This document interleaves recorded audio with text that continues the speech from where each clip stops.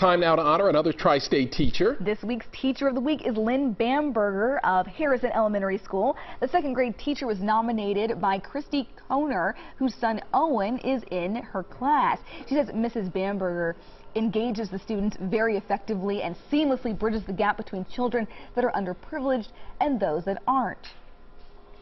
Mrs. Bamberger walked away with a swag bag from our friends Bob and Marianne from Warm 98 and the team at Modern Office Methods, and the class received a pizza party courtesy of Mrs. Bamberger. Everyone wins. Of course, and congratulations to her. Now, if you have a teacher you think should be Teacher of the Week, go to WLWT.com, look under the Contents tab for details on how to nominate your favorite teacher.